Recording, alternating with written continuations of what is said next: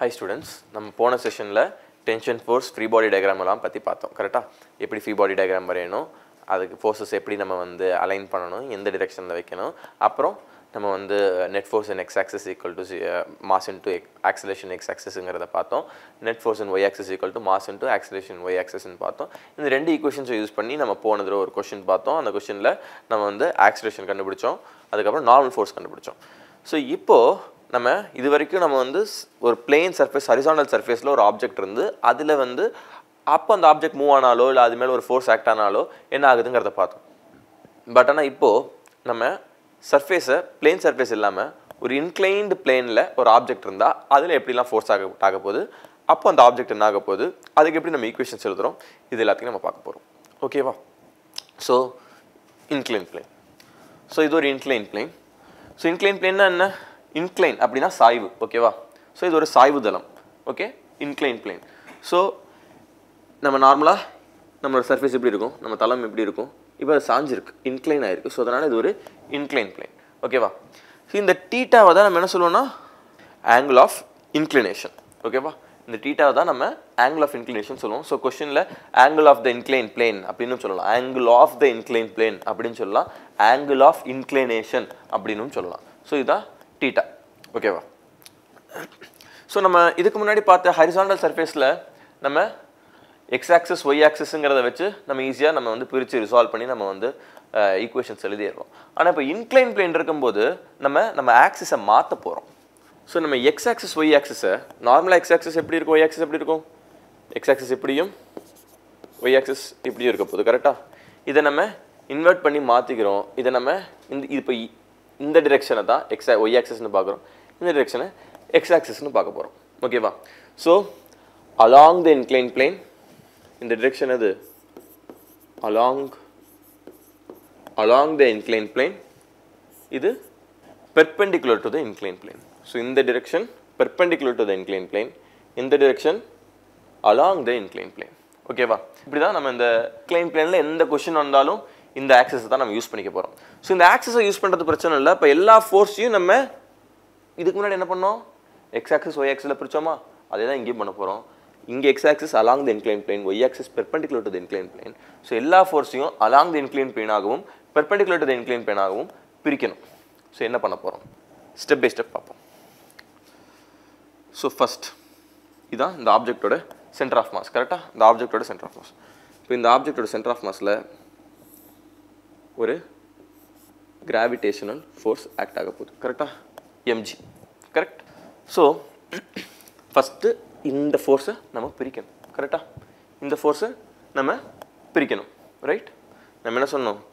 along the inclined plane perpendicular to the inclined plane எல்லா ஃபோர்ஸையும் பிரிக்க போறோம் கரெக்ட்டா சோ இந்த mgயவும் அப்படி நம்ம பிரிக்க போறோம் சோ இந்த ஆங்கிள் θ அப்படினா இது 90 டிகிரி சும்மா எக்ஸ்டெண்ட் பண்ணிக்கிட்டேன் இப்போ இது ஒரு ட்ரையாங்கிள் இந்த ஹோல் திங் ஒரு ட்ரையாங்கிள் பெரிய ட்ரையாங்கிள்ல இது ஒரு சின்ன ட்ரையாங்கிள் சோ இந்த ஆங்கிள் θ அப்படினா இந்த ஆங்கிள் என்னது இந்த ஆங்கிள் θ அப்படினா இந்த angle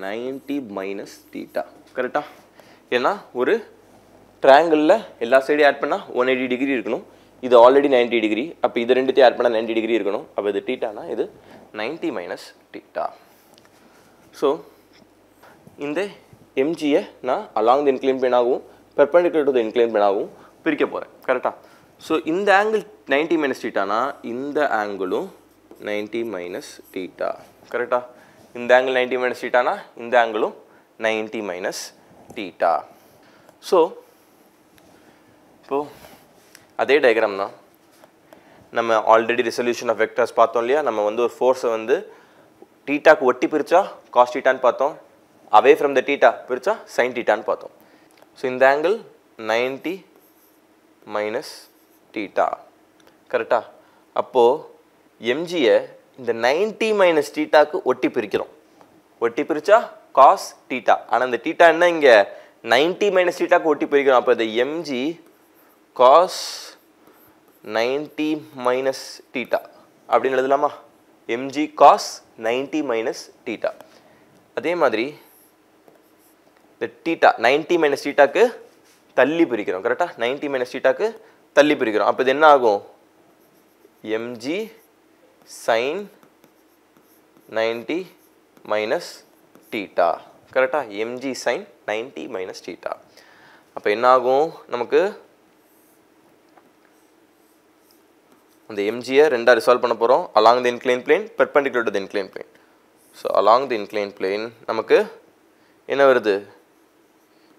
mg sin theta perpendicular to the inclined plane நம்மளுக்கு mg cos theta. இப்போயிலிருந்து எந்த inclined plane கொஸ்டினாக இருந்தாலும் நம்ம ஃபோர்ஸ் வரையும் போது கண்டிப்பாக கிராவிடேஷனல் ஃபோர்ஸை நம்ம யூஸ் பண்ணணும். கரெக்டாக? அந்த கிராவிடேஷனல் ஃபோர்ஸை இப்படி நம்ம யூஸ் பண்ணாமல் ஸ்ட்ரெயிட்டாகவே யூஸ் பண்ணாமல், சின்ஸ் நம்ம அந்த ஆக்சிஸையே மாற்றிட்டோம், எக்ஸையும் ஒய்யை மாற்றிட்டோம். கரெக்டாக? அந்த ஆக்சிஸை மாற்றினால அந்த ஆக்சிஸ்க்கு ஏற்றாற் போல் இதை பிரிக்கணும். Correct?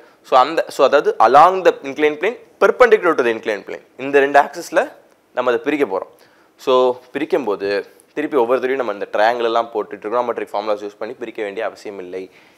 Along the incline plane mg sin theta perpendicular to the inclined plane mg cos theta. இதை அப்படியே நம்ம ஞாபகம் வச்சுக்கணும். along the inclined plane mg sin theta perpendicular to the inclined plane mg cos theta. ஓகேவா? சரி. So இப்போ நம்ம என்ன பண்ணுறோம்? என்ன பார்த்தோம்? along the inclined plane mg sin theta, இதான் theta. கரெக்டா? perpendicular to the inclined plane mg cos theta. இப்போ இந்த ரெண்டு ஃபோர்ஸ் தான் இருக்கா? வேறு எந்த ஃபோர்ஸ் இல்லையா? வேறு என்னெல்லாம் ஃபோர்ஸ் இருக்கும்? யோசிச்சு பாருங்க. எஸ், நார்மல் ஃபோர்ஸ் இருக்கும். ஏன்? இந்த சர்ஃபேஸில் ஒரு கான்டாக்ட் இருக்குது. கரெக்டாக? இந்த சர்ஃபேஸுக்கு கான்டாக்ட் இருக்குது. அப்போ நார்மல் ஃபோர்ஸ் ஆக்ட் ஆகும். நார்மல் ஃபோர்ஸ் எப்படி ஆக்ட் ஆகும்? இப்படி ஆக்ட் ஆகுமா? இப்படி வரைஞ்சா தப்பு. என்ன சொன்னோம்? நார்மல் ஃபோர்ஸ் மேலே ஆக்ட் ஆகாது, கான்டாக்ட் உள்ள சர்ஃபேஸுக்கு பெர்பெண்டிகுலராக ஆக்ட் ஆகும். ஸோ நார்மல் ஃபோர்ஸ் இப்படி ஆக்ட் ஆகாது. அப்போ நார்மல் ஃபோர்ஸ் எப்படி ஆக்ட் ஆகும்? So normal force சர்ஃபேஸுக்கு perpendicular act ஆகும். கரெக்டா? இதுதான் சர்ஃபேஸ், அதுக்கு பெர்பெண்டிகுலராக நார்மல் ஃபோர்ஸ் ஆக்ட் ஆக போகுது. கரெக்ட்? நார்மல் ஃபோர்ஸ் அந்த சர்ஃபேஸுக்கு பெர்பெண்டிகுலர் ஆக்ட் ஆக போகுது. இப்படி தான் வரையணும், இப்படி வரையக்கூடாது. நார்மல் ஃபோர்ஸ்னாலே மேலே தான் இருக்கும் அப்படின்னு நம்ம வரையக்கூடாது, அது தப்பு. ஸோ நார்மல் ஃபோர்ஸ் சர்ஃபேஸுக்கு பெர்பெண்டிகுலராக இருக்க போகுது. ஸோ இன்க்ளைன் பிளேனுக்கு இப்படி இருக்க போகுது. வேறு என்னெல்லாம் ஃபோர்ஸ் ஆக்ட் ஆகுது? mg sin theta mg cos theta. கரெக்டா? ஸோ நல்லா யோசிச்சு பாருங்க. இந்த direction perpendicular to the plane, இந்த டிரெக்ஷனில் நோ ஆக்சலரேஷன். ஏன் நோ ஆக்சலரேஷன் சொல்கிறேன்? ஆப்ஜெக்ட் இந்த டிரெக்ஷனில் மூவ் ஆகுதா? ஆகலை. கரெக்டாக? இப்போ ஆப்ஜெக்ட் கீழே விழலாம், இப்படி ஸ்லைட் ஆகி வரலாம். ஆனால் ஆப்ஜெக்ட் இப்படி மேலேயும் கீழே இப்படி மூவ் ஆகுதா? ஆகலை. கரெக்டாக? அலாங் த இன்க்ளைன் பிளேனில் தான் மோஷன் இருக்குது. பெர்பெண்டிகுலர் டு இன்க்ளைன் பிளேனில் தெர் இஸ் நோ ஆக்சலரேஷன். கரெக்டாக? அப்போது பெர்பெண்டிகுலர் டு இன்க்ளைன் பிளேன் ரெஸ்ட்டில் இருக்குது. ஆப்ஜெக்ட் மொத்தமாக ரெஸ்ட்டில் இல்லை, பட் ஆனால் பெர்பெண்டிகுலர் டு இன்க்ளைன் பிளேனில் ஆக்சலரேஷன் இல்லை. அப்போ acceleration perpendicular to incline plane acceleration இல்லைன்னா அப்போது net force perpendicular to the plane, net force என்னது? 0. கரெக்டா? perpendicular to the inclined plane net force 0. அப்படின்னா நார்மல் ஃபோர்ஸ் இப்படி ஆக்ட் ஆகுது, mg cos theta இப்படி ஆக்ட் ஆகுது. இதுதான் அந்த மாஸ். கரெக்டா? ஸோ இதை நம்ம பாசிட்டிவ் டிரெக்ஷன், இது நெகட்டிவ் டிரெக்ஷன் வச்சுக்கிட்டோம் அப்படின்னா நெட் ஃபோர்ஸ் 0வாக இருக்கணும். அப்படின்னா இதுவும் கேன்சல் ஆகணும். அப்போ இதோட மேக்னிடியூடும் சேமாக இருக்கணும். அப்போது n is equal to mg cos theta. n is equal to mg cos theta. So அப்போ இன்க்ளைன் பிளேனில் நார்மல் ஃபோர்ஸ் எப்பயுமே mg cos theta கிடையாது, அதுக்கும் வேரியேஷன் இருக்குது. அந்த வேரியேஷன் நம்ம இனிஷியலாக பார்த்தோம்.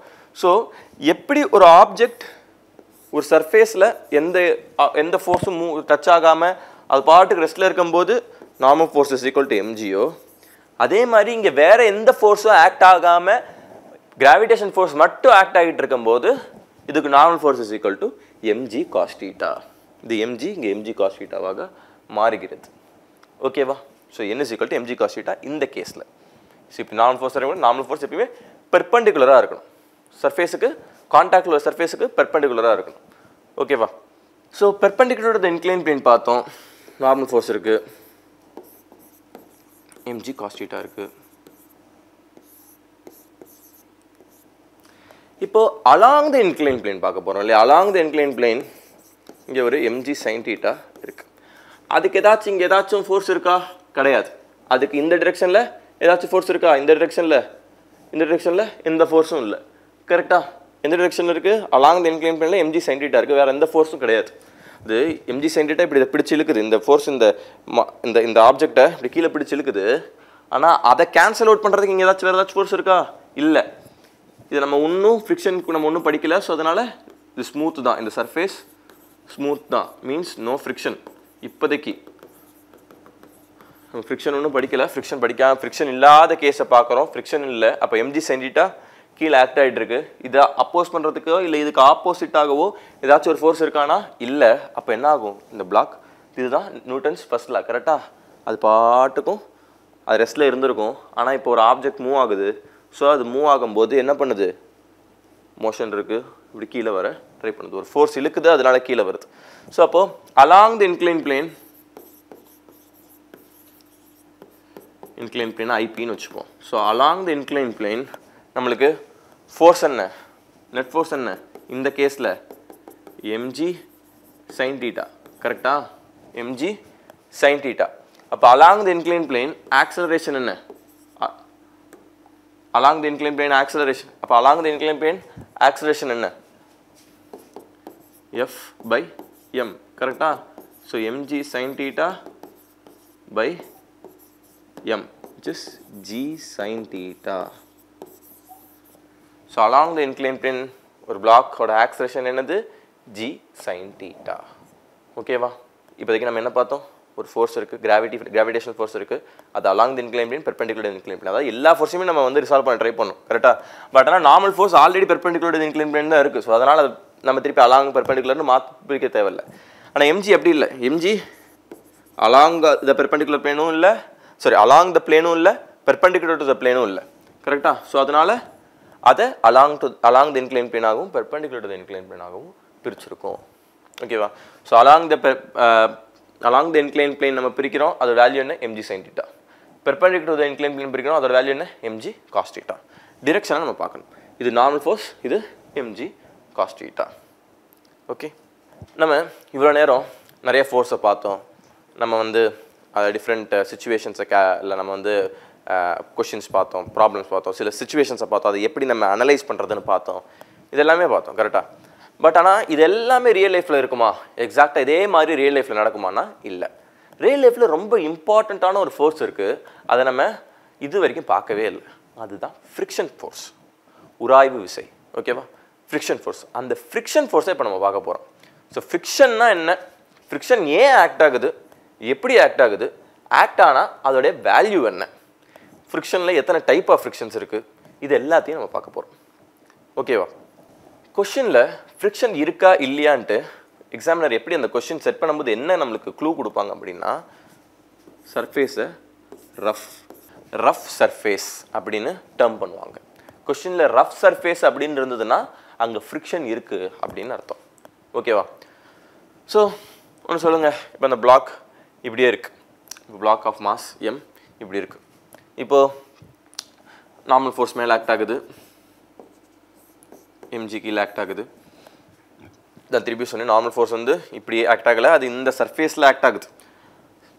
ட்ரூவாக நம்ம ஃப்ரீ பாடி டயக்ராம் வரையணும்னா இப்படி தான் நார்மல் ஃபோர்ஸ், இந்த சர்ஃபேஸில் தான் நார்மல் ஃபோர்ஸ் வரையணும். ஆனால் நம்ம கன்வீனியன்ஸ்க்காக அதை கொஞ்சம் ஷிஃப்ட் பண்ணி மேலே வரைஞ்சிக்கிறோம். ஓகேவா? ஸோ நார்மல் ஃபோர்ஸ் மேலே ஆக்ட் ஆகுது, mg கீழே ஆக்ட் ஆகுது. ஸோ இப்போ ஆப்ஜெக்ட் ஃப்ரீயாக இருக்குது. கரெக்டாக? இப்போ ஆப்ஜெக்ட் வந்து மூவ் ஆகலை. ரைட்? ஆப்ஜெக்ட் மூவ் ஆகலை, அது ஆப்ஜெக்ட் பாட்டுக்கும் ரஃப் சர்ஃபேஸில் இருக்குது. இப்போ மூவ் ஆகலை. அப்போ இப்போ ஃப்ரிக்ஷன் இருக்கா அப்படின்னா no, friction is equal to 0. இந்த இடத்துல ஃப்ரிக்ஷன் இல்லை. ஏன்? ஃப்ரிக்ஷன் எதுக்கு ஆக்ட் ஆகணும்? ஃப்ரிக்ஷன் இப்படியோ இல்லை இப்படியோ ஆக்ட் ஆச்சுன்னா அதை பேலன்ஸ் பண்ணுறதுக்கு ஏதாச்சும் ஒரு ஃபோர்ஸ் இருக்குமா? இல்லை. கரெக்டாக? அப்போது ஆல்ரெடி எந்த ஃபோர்ஸும் இல்லை. கரெக்டாக? ஆல்ரெடி எந்த ஃபோர்ஸும் இங்கே ஆக்ட் ஆகலை. கரெக்ட்? முதல்ல எந்த ஃபோர்ஸுமே ஆல்ரெடி ஆக்ட் ஆகலை. ஸோ அப்போ அது மூவ் ஆக வேண்டிய அவசியமே இல்லை. மூவ் ஆகலை, அதனால அங்கே ஃப்ரிக்ஷன் ஆக்ட் ஆகலை. ஸோ இப்போ நான் சொல்கிறது எதுவுமே வந்து பெரிய கான்செப்ட் கிடையாது. இது எல்லாமே நம்ம டே டு டே லைஃப்பில் பார்க்குறது தான். ஒரு ஆப்ஜெக்டை மூவ் பண்ணுறோம். இப்போ சிம்பிளாக ஸ்மூத் சர்ஃபேஸ் இருக்குன்னு வச்சுப்போமே, ஸ்மூத் சர்ஃபேஸ் இருக்குது. இப்போ நம்ம ஒரு ஃபோர்ஸ் கொடுக்குறோம், எஃப் ஃபோர்ஸ் கொடுக்குறோம். என்ன ஆகும்? அது பாட்டுக்கும் நம்ம ஜாலியாக அப்படியே மூவ் பண்ணிட்டு போயிடலாம். ஒரு ஐஸ் கட்டி இருக்குன்னு வச்சுக்கோங்க, நம்ம வந்து we are going to Antarctica இல்லை ஆர்டிக் சர்க்கிளுக்கு போகிறோம் அப்படின்னா நல்லா ஐஸ் கட்டி இருக்கும். நல்லா அந்த கிளேஷியரில் நம்ம வந்து ஒரு பிளாக்கை வச்சுட்டு ஈஸியாக தள்ளிட்டு போயிட்டே இருக்கலாம். அப்போ அங்கே ஃப்ரிக்ஷன் இல்லையானா இருக்கும், ரொம்ப கம்மியாக இருக்குது, தள்ளிட்டு போயிடலாம். பட் ஆனால் நம்ம ஒரு தார் டெசர்ட்டுக்கு போகிறோம், ஓகேவா, ஒரு பாலைவனத்துக்கு போகிறோம், அங்கே ஒரு பிளாக்கை வைக்கிறோம், இப்போ இழுக்க ட்ரை பண்ணுறோம், ரொம்ப கஷ்டமாக இருக்கும். கரெக்டாக? ரொம்ப கஷ்டமாக இருக்கும். ரஃப் சர்ஃபேஸ்க்கும் ஸ்மூத் சர்ஃபேஸ்க்கும் நம்மளுக்கு ஒரு கஷ்டம் தெரியுது, ஒரு டிஃப்ரென்ஸ் தெரியுது. கரெக்டாக? ஒரு சர்ஃபேஸ் சொரப்பாக இருந்ததுன்னா அதில் ஒரு ஆப்ஜெக்டை தள்ளுறது ரொம்ப கஷ்டம்.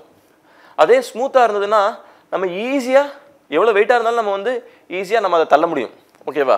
ஸோ அப்போது ரஃப்பாக இருக்கும்போது ஒரு ஒரு கஷ்டம் நம்மளுக்கு தெரியுது. அப்படின்னா என்ன? நம்ம கொடுக்குற ஃபோர்ஸுக்கு அதை அப்போஸ் பண்ணுற மாதிரி ஒரு ஃபோர்ஸ் இந்த கேஸில் ஆக்ட் ஆகுது. அதை தான் நம்ம ஃப்ரிக்ஷன், இந்த ஃபோர்ஸை தான் நம்ம ஃப்ரிக்ஷன் அப்படின்னு சொல்கிறோம். ஸோ இந்த ஃப்ரிக்ஷன் நம்ம சொல்கிறோம், ஓகே, ஆனால் ஃப்ரிக்ஷன் இருக்குதுங்கிறதெல்லாம் நம்ம புரிஞ்சுக்கலாம். சில டைமில் வந்து நம்ம ஈஸியாக முக்கால்வாசி கேஸில் ஃப்ரிக்ஷன் எப்படி ஆக்ட் ஆகுதுங்க நம்மளுக்கு தெரியுது. ஆப்ஜெக்ட் மூவ் ஆகுது, அது மூவ் ஆகிறதுக்கு ஆப்போசிட் டைரக்ஷனில் ஆக்ட் ஆகுது. ஓகே, இன்னும் ப்ராப்பராக நம்ம வந்து ஃப்ரிக்ஷனை டிஃபைன் பண்ணல. பட் ஆனால் இது வரைக்கும் நம்ம பார்த்தா டே டு டே லைஃப் சுச்சுவேஷன்லேருந்து நம்மளுக்கு தெரியறது என்ன? ஃப்ரிக்ஷன். ஓகே, ஃப்ரிக்ஷன் நம்ம ஒரு விஷயம், நம்ம வந்து ஒரு ஆப்ஜெக்ட்டை மூவ் பண்ண ட்ரை பண்ணுறோம், ஒரு ரெஸ்ட்லேருந்து ஒரு ஆப்ஜெக்ட்டை மூவ் பண்ண ட்ரை பண்ணுறோன்னா ஃப்ரிக்ஷன் அதுக்கு ஆப்போசிட்டாக அதை வந்து தடுக்க பார்க்குது. கரெக்டாக? அதை அந்த ஆப்ஜெக்டை அங்கேயே வச்சுக்க அதை ட்ரை பண்ணுது. ரைட்? ஃபைன், இதெல்லாம் ஓகே. பட் இந்த ஃப்ரிக்ஷனோட வேல்யூ என்ன? இந்த ஃப்ரிக்ஷனோட மேக்னிடியூட் என்ன? இந்த ஃப்ரிக்ஷனோட வேல்யூ என்னவாக இருக்கும்? இது நம்மளுக்கு தெரியாது. கரெக்டாக? இந்த ஃப்ரிக்ஷனோட வேல்யூ நம்மளுக்கு தெரியாது. இப்போ அடுத்து நம்ம அதை கண்டுபிடிக்க போகிறோம். சரி, ஒரு பிளாக் இருக்குது, ஒரு பிளாக் ஆஃப் மாஸ் m இருக்குது. ஸோ இது ரஃப் சர்ஃபேஸ். கரெக்டாக? இந்த சர்ஃபேஸ் ரஃபாக இருக்குது, இந்த சர்ஃபேஸ் ரஃபாக இருக்குது. ஸோ அப்போ என்ன ஆகுது? ஒரு ஃபோர்ஸ் எஃப் நான் கொடுக்குறேன், ஓகேவா? ஒரு ஃபோர்ஸ் எஃப் நான் கொடுக்குறேன். கொடுக்கும்போது என்ன ஆகுது? தள்ளுறதுக்கு கஷ்டமாக இருக்குது, ஓகே. பட் ஆனால் தள்ளிடுறோம் அப்படின்னு வச்சுப்போமே, இந்த ஆப்ஜெக்ட் மூவ் பண்ணிடுறோம், கொஞ்சம் தள்ள ஆரம்பிச்சிடுறோம் அப்படின்னு வச்சுக்கலாம். இப்போ சப்போஸ் அதே பிளாக் மேலே நான் வேற ஒரு ஃபோர்ஸ் கொடுக்குறேன், எஃப் டேஷ் அப்படின்னு ஒரு ஃபோர்ஸ் கொடுக்குறேன்னு வச்சுப்போம். அதே ஆப்ஜெக்ட் மேலே வேற ஒரு ஃபோர்ஸ் எஃப் டேஷ் நான் கொடுக்குறேன். இப்போ தள்ளுற ஃபோர்ஸ் அதே ஃபோர்ஸ் தான் நான் கொடுக்குறேன்னு கூட வச்சுக்கோங்க. சம் பர்சன், என் ஃப்ரெண்டு வந்து மேலேருந்து அதை வந்து அமுத்துறாரு, ஒரு ஃபோர்ஸ் எஃப் கொடுக்குறாரு, எஃப் டேஷ் ஃபோர்ஸில் அமுத்துறாரு, ஓகேவா? அமுத்துறாரு. இப்போ எனக்கு இது கஷ்டமாக இருக்குமா, டஃப்பாக இருக்குமா? இது கஷ்டமாக இருக்குமா, ஈஸியாக இருக்குமா இதை மூவ் பண்ண? கண்டிப்பாக இந்த கேஸோட இந்த கேஸ் கஷ்டம். கரெக்டாக? இது டஃப். கரெக்ட்? இதை கம்பேர் பண்ணும்போது, இந்த கேஸை கம்பேர் பண்ணும்போது கேஸ் 1 வச்சுப்போம், இது கேஸ் 2ன்னு வச்சுப்போம். இந்த ஃபஸ்ட் கேஸ் சுச்சுவேஷனோட செகண்ட் கேஸ் சுச்சுவேஷனில் இந்த ஆப்ஜெக்டை மூவ் பண்ணுறது எனக்கு ரொம்பவே டஃப். கரெக்டாக? ஸோ பட் டஃப்பாக இருக்குன்னா என்ன அர்த்தம்? ஃப்ரிக்ஷன் அதிகமாக இருக்குன்னு அர்த்தம். கரெக்டாக? ஸோ இந்த இடத்துல ஃப்ரிக்ஷன் என்னை மூவ் பண்ண விடாமல் இப்படி தடுக்குதுன்னு வச்சுப்போம், F1.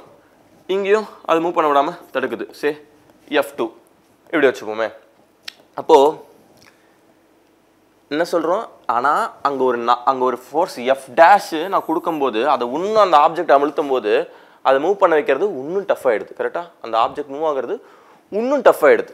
Means F1 is less than F2, அதாவது F2 is greater than F1. இந்த சிச்சுவேஷனை தவிர இந்த சிச்சுவேஷனில் ஃபோர்ஸு, அதாவது இந்த சிச்சுவேஷனில் ஆக்ட் ஆகிற ஃப்ரிக்ஷன் இந்த சிச்சுவேஷனில் ஆக்ட் ஆகிற ஃப்ரிக்ஷனை விட அதிகமாக இருக்குது. ஃபர்ஸ்ட் கேஸில் ஆக்ட் ஆகிற ஃப்ரிக்ஷனோட செகண்ட் கேஸில் ஆக்ட் ஆகிற ஃப்ரிக்ஷன் அதிகமாக இருக்குது. Means friction is proportional to normal ஃபோர்ஸ்னு எழுதலாமா? ஏன் இப்படி எழுதியிருக்கேன்? இந்த இடத்துல நார்மல் ஃபோர்ஸ் என்ன? ஸோ நம்ம பார்க்குறோம், இங்கே F2 வந்து F1ஓட அதிகமாக இருக்குது, அதாவது இங்கே ஃப்ரிக்ஷனோட அதிகமாக இருக்குது. கரெக்டாக? ஸோ ஒன்று பார்ப்போமே, இங்கே நார்மல் ஃபோர்ஸ் இருக்குது. கரெக்டாக? சரி, N1 கீழே mg. கரெக்டாக? ஸோ இங்கே நார்மல் ஃபோர்ஸ் என்ன? N1 is equal to mg.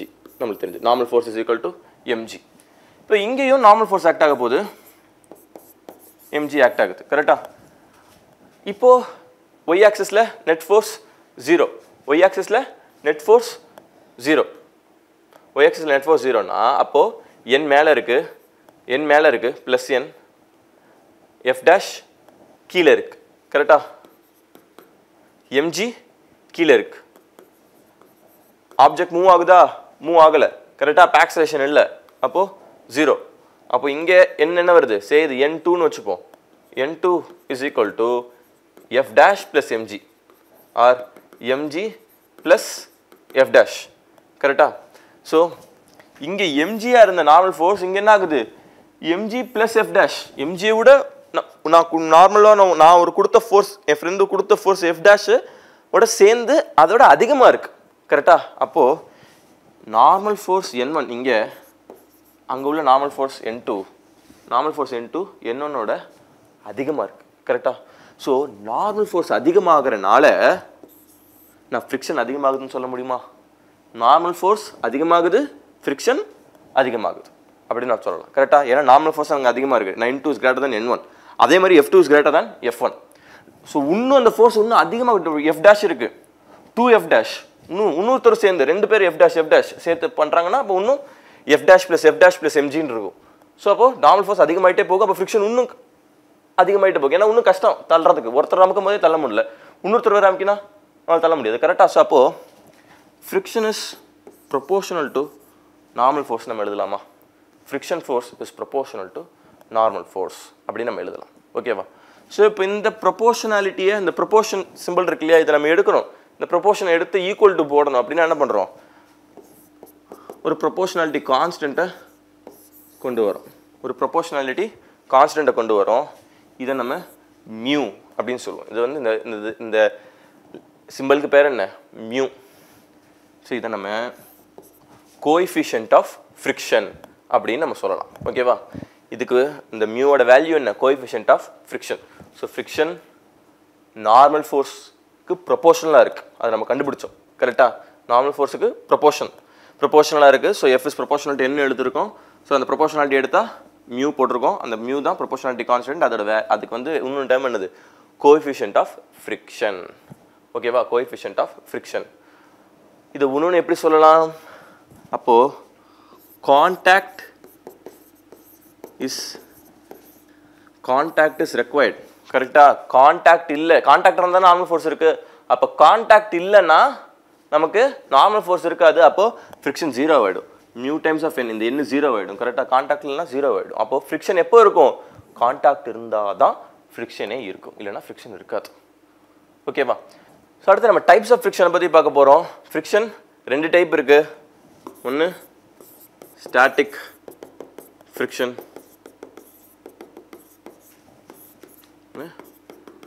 Kinetic friction ஒன்று ஸ்டாட்டிக் ஃப்ரிக்ஷன் இன்னொன்று கைனடிக் ஃப்ரிக்ஷன் ஓகேவா ஃப்ரிக்ஷன் 2 டைப் இருக்குது ஒன்று ஸ்டாட்டிக் ஃப்ரிக்ஷன் ஒன்று கைனடிக் ஃப்ரிக்ஷன் அப்படின்னா என்ன முதல்ல அது நம்மளுக்கு தெரியணும் கரெக்டாக நம்ம ரொம்ப டீட்டெயிலுக்குள்ளே இப்போ போகலை நம்ம வந்து ஃபஸ்ட்டு இதோடைய மீனிங் என்ன இதுக்கு என்ன இந்த ஸ்டாட்டிக் ஃப்ரிக்ஷனா என்ன கைனடிக் ஃப்ரிக்ஷனா என்னங்கிறத முதல்ல புரிஞ்சுக்க ட்ரை பண்ணுவோம் ஸோ ஒரு மாஸ் m ஆப்ஜெக்ட் இருக்குது அது சர்ஃபேஸில் இருக்குது அந்த சர்ஃபேஸ் ரஃப்பாக இருக்குது கரெக்டாக ஸோ நம்ம ஒரு ஃபோர்ஸ் எஃப் கொடுக்குறோம் கரெக்டாக நம்ம இதுக்கு முன்னாடி என்ன பார்த்தோம் அந்த ஃபோர்ஸ் எஃப் கொடுத்தோன்னே இந்த பிளாக் மூவ் ஆக போகுதுன்னு பார்த்தோம் ஆனால் ரியல் கேஸில் அப்படி நடக்குமா எந்த ஆப்ஜெக்ட் வந்து நம்ம ஃபோர்ஸ் கொடுத்தாலும் அது மூவ் ஆகிட்டே இருக்குமா சப்போஸ் நம்ம வந்து ஒரு கார் இருக்குது அந்த காரை வந்து ஒரு ஃபோர்ஸ் எஃப் கொடுத்து மூவ் பண்ண ட்ரை பண்ணுறோம் மூவ் ஆகிடுமா கார் ஆகாது கரெக்டாக அந்த கார் மூவ் ஆகாது ஸோ அந்த ஆப்ஜெக்டை மூவ் பண்ணணும் அப்படின்னாலே ஒரு மினிமம் ஃபோர்ஸு நம்மளுக்கு தேவை கரெக்டாக அந்த ஆப்ஜெக்ட் மூவ் ஆகணும் அப்படின்னாலே நம்மளுக்கு ஒரு மினிமம் ஃபோர்ஸ் தேவை ஆர் என்ன சொல்லலாம்னா அந்த ஒரு எஃப் மினிமம் அந்த ஒரு ரெக்வயர்ட் ஃபோர்ஸ் வந்து எஃப் மினிமம்னு வச்சுப்போமே அப்போ அந்த மினிமம் ஃபோர்ஸ் வர வரைக்கும் ஒரு காரை நான் தள்ளணும்னா எனக்கு 100 நியூட்டன் ஃபோர்ஸ் எனக்கு தேவைப்படுதுன்னு வச்சுப்போம் ஒரு காரை தள்ளணும்னா எனக்கு 100 நியூட்டன் ஃபோர்ஸ் தேவைப்படுதுன்னு வச்சுப்போம் அப்படி இருக்கும்போது சப்போஸ் நான் 50 நியூட்டன் ஃபோர்ஸ் தான் தரேன் அப்படின்னா என்ன ஆகும் சப்போஸ் நான் 50 நியூட்டன் ஃபோர்ஸ் தான் தரேன் ஆனால் அந்த காரை மூவ் பண்ணுறதுக்கு எனக்கு இது ஒரு கார்னு வச்சுக்கோங்க ஸோ இது தள்ளுறதுக்கு 100 நியூட்டன் ஃபோர்ஸ் தேவை ஆனால் என்கிட்ட 50 நியூட்டன் ஃபோர்ஸ் தான் நான் தரேன் அப்படின்னா என்ன ஆகுது இன்னும் அந்த ஆப்ஜெக்ட் மூவ் ஆகாது கரெக்டாக 100 நியூட்டன் ஃபோர்ஸ் கொடுத்தா தான் மூவ் ஆகும் நான் 50 தான் தரேன் அப்படின்னா அது மூவ் ஆகாது ஸோ இப்போ இதுவே அந்த காரு ஒரு ஸ்மூத்தாக இருந்துன்னு வைங்களேன் ஒரு ஸ்மூத் சர்ஃபேஸில் இருக்குன்னு வைங்களேன் அந்த காரு ஸ்மூத் சர்ஃபேஸில் இருக்குது அப்படின்னா நான் 1 நியூட்டன் ஃபோர்ஸ் கொடுத்தாலும் அது மூவ் ஆக ஆரம்பிச்சிடும் ஏன்னா நான் கொடுக்குற ஃபோர்ஸுக்கு அப்போஸ் பண்ணுறதுக்கு ஒரு ஃபோர்ஸுமே இருக்காது கரெக்டாக அதை அப்போஸ் பண்ணுறதுக்கு ஒரு ஃபோர்ஸுமே இருக்காது. அதாவது நோ ஃப்ரிக்ஷன். சர்ஃபேஸ் ஸ்மூத்தாக இருந்தால் ஃப்ரிக்ஷனே இருக்காது. மீன்ஸ் நான் கொடுக்குற ஃபோர்ஸை அப்போஸ் பண்ணுறதுக்கு ஒரு ஃபோர்ஸுமே இருக்காது. அப்போ அது மூவ் ஆக ஆரம்பிச்சிருது. ஆனால் இந்த இடத்துலையும் மூவ் ஆகலை. கரெக்டாக இந்த இடத்துலையும் மூவ் ஆகலை. ரஃப்பாக இருக்குது, அப்பையும் மூவ் ஆகலை. ஏன்னா 50 நியூட்டன் ஃபோர்ஸ் தான் தரேன், 100 நியூட்டன் தேவை, நான் ஒன்றும் கொடுக்கல, 50 நியூட்டன் ஃபோர்ஸ் தான் கொடுத்துருக்கேன். கரெக்டாக? ஸோ அப்போது இப்போயும் அது மூவ் ஆகலை. ஏன் மூவ் ஆகலை? நான் என்ன சொன்னேன், ஸ்மூத்தாக இருந்து 1 நியூட்டன் ஃபோர்ஸ் F = 1 நியூட்டன்னா கூட ஆப்ஜெக்ட் ஒரு ஆக்சலேஷன் ஏல மூவ் ஆக போகுது. ஆனால் இப்போது நான் வந்து 50 நியூட்டன் ஃபோர்ஸ் கொடுக்கும்போது ரஃப் சர்ஃபேஸில் அது மூவ் ஆகலை. கரெக்டாக? அப்போ என்ன ஆகுது? ஒரு ஃப்ரிக்ஷன் ஆக்ட் ஆகுது. கரெக்டாக? ஒரு ஃப்ரிக்ஷன் ஆக்ட் ஆகுது. இந்த ஃப்ரிக்ஷனை தான் ஸ்டாட்டிக் ஃப்ரிக்ஷன் சொல்கிறோம். ஏன்னா இந்த ஆப்ஜெக்ட் ரெஸ்ட்டில் இருக்குது. ரெஸ்ட்டில் இருந்தால் ஸ்டாட்டிக்னு நம்ம சொல்லுவோம். ஸோ ஸ்டாட்டிக் கண்டிஷனில், அதாவது ரெஸ்ட்டில் இருக்கும்போது, ஒரு ஆப்ஜெக்ட் ரெஸ்ட்டில் இருக்கும்போது ஆக்ட் ஆகிற ஃப்ரிக்ஷனை நம்ம ஸ்டாட்டிக் ஃப்ரிக்ஷன்னு சொல்கிறோம். அதே மாதிரி சப்போஸ் நான் ஒரு 120 நியூட்டன் ஃபோர்ஸ் கொடுத்தாலும் இப்போ இந்த ஆப்ஜெக்ட் மூவ் ஆக போகுது. நியூட்டன் தான் தேவை, இப்போ 120 நியூட்டன் கொடுக்குறேன். அப்போ இந்த ஆப்ஜெக்ட் இப்போ அது மூவ் ஆக போகுது. ஆனால் மூவ் ஆனாலும் இப்பயும் ஒரு ஃப்ரிக்ஷன் ஆக்ட் ஆகும் தடுக்கிறதுக்கு. ஏன்னா அந்த ஃப்ரிக்ஷன் எல்லாம் இன்னும் ஈஸியாக நம்ம மூவ் பண்ணிடலாம். சர்ஃபேஸில் இருக்கும்போது இங்கே 1 நியூட்டன் கொடுத்தாலே நம்ம மூவ் பண்ணிடலாம். அப்போ 120 நியூட்டன் கொடுத்தா ஈஸியாக மூவ் பண்ணிடலாம். கரெக்டாக? ஆனால் இது ரஃப் சர்ஃபேஸில் 120 ஃபோர்ஸ் கொடுத்தா அவ்வளோ ஃப்ரீயாக நம்ம மூவ் பண்ண முடியாது. 1 நியூட்டன் கொடுக்குறதோட 120 நியூட்டன் கொடுத்தா அவ்வளோ ஃப்ரீயாக மூவ் ஆக முடியாது. ஆனால் அப்போ என்ன ஆகுது? ஸோ 120 நியூட்டன் கொடுத்தாலும் ஆப்ஜெக்ட் மூவ் ஆகுது. 100 நியூட்டன் தான் தேவை. 120 நியூட்டன் கொடுக்கும்போது ஆப்ஜெக்ட் மூவ் ஆகுது. ஆனால் அதையும் ஈஸியாக மூவ் பண்ண முடியல. ஏன்னா ஒரு ஃப்ரிக்ஷன் ஆக்ட் ஆகுது. ஸோ ஒரு ஆப்ஜெக்ட் மூவ் ஆகும்போது ஆக்ட் ஆகிற ஃப்ரிக்ஷனை நம்ம கைனடிக் ஃப்ரிக்ஷன் சொல்கிறோம். ஓகே, ஸோ நம்ம பேசிக் டைப்ஸ் ஆஃப் ஃப்ரிக்ஷன் பார்த்தோம். ஃப்ரிக்ஷன் எப்படி ஆக்ட் ஆகுது எல்லாத்தையும் பார்த்தோம். ஸோ இப்போது அடுத்து இந்த ஸ்டாட்டிக் ஃப்ரிக்ஷன், கைனடிக் ஃப்ரிக்ஷனோட வேல்யூஸ் என்ன, இதை பேஸ் பண்ணி நம்ம சில கொஷின் சால்வ் பண்ணுவோம். தேங்க்யூ.